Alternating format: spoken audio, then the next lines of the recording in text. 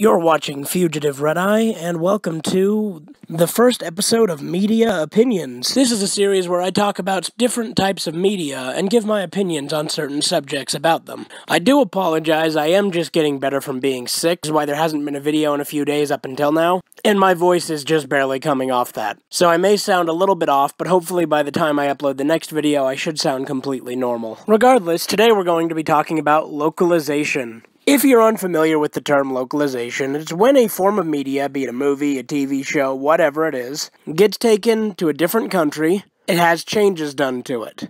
Now, sometimes those changes are as simple as translating it from its native language into the language of the country it's going to.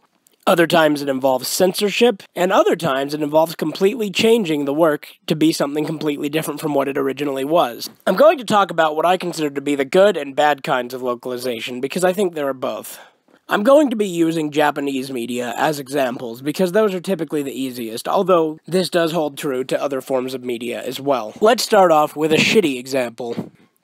Censorship. Dead Man Wonderland is brutally censored, to the point that I can't even find the uncensored version online anywhere, not with a Japanese import, nowhere. Which, to be fair, I don't know that the Japanese version is uncensored, but I know that it is at least less censored, or that at least an uncensored version exists, because I've seen an uncensored version of the intro. Dead Man Wonderland is one of the most censored animes I've ever seen. Ironically, the dub is uncensored on the US release, but the original Japanese language dub is not.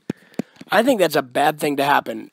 I'll give another shitty example. South Park: The Stick of Truth, when it was released in Europe and Australia, got kinda butchered when it came to specific levels. They cut it out and just replaced it with a title card telling you what happened. And while I do think the title card was kind of funny with the way they described it, it's bullshit that European players and Australian players couldn't get the full experience on console. Granted, in the US we didn't have to worry about that, but still, it's a shitty thing to do. There are countless other examples of censorship, but I think you get the idea.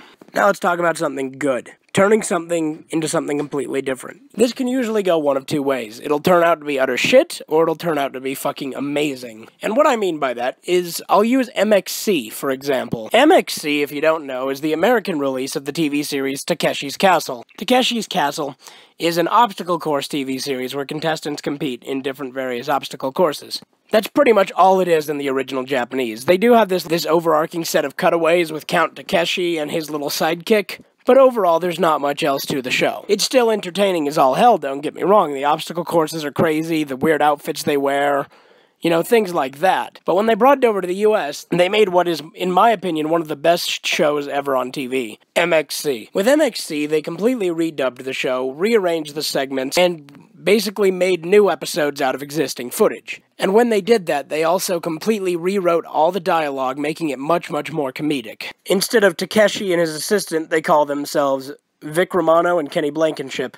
And while it's still fun to go back and watch the original Takeshi's Castle, I find MXC so much more entertaining. They also did similar things with Shin-Chan and Ghost Stories, two different animes that, although Shin-Chan was still pretty comedic with the Japanese dub, was much more comedic and dirty with the American dub. And with Ghost Stories, they turned it from a horror into a comedy. There are other examples of things changing into other things, such as the Godzilla films. The first three Godzilla movies, when they came out in the US, were recut with American footage. I have only seen the American version of King Kong vs. Godzilla. I have not seen the American version of the first Godzilla or the second Godzilla yet. But to be fair, I haven't watched those two at all yet. I'm still working on it. I do have quite a lot of Godzilla movies in my collection that I need to get around to watching. Or with Gamera, they did the same thing with the very first Gamera movie. So yeah, you get the idea with that. But localization is something that we're seeing increasingly less and less. Most of the times we'll get subtitles, which is what I prefer anyway when watching anime, most of the time anyway, as well as foreign films. But there are some instances where I prefer the dub, such as Dragon Ball. I refuse to watch Dragon Ball in Japanese because I hate Goku's voice. I also prefer the Bruce Falconer soundtrack, but that's a different topic for a different day.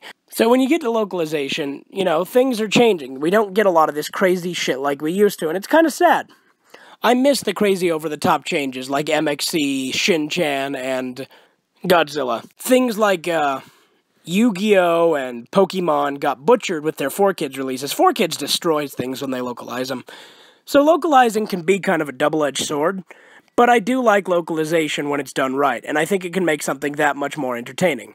It's still nice to have the original, and if you can include both on a DVD release, that's great. I know that Shin-Chan and Ghost Stories both contain the Japanese dub for the episodes included, and I do also know that I believe each season of MXC contains at least one episode of Takeshi's Castle. I only own season 1, so I can only speak for that, but still. And of course with localization, you sometimes get anomalies like the Speedy dub, which I've talked about at length before. But I'll go more into dubs versus subs at some other point, with another episode of Media Opinions. But let me know what you guys think down in the comments below. Do you guys like localization? Do you hate it? Do you like it and hate it kind of like I do? What's your favorite different version of something? Do you prefer to watch things in their original form or in their localized form? Let me know in the comments below, and you have a great day. Subscribe to Fugitive Red Eye.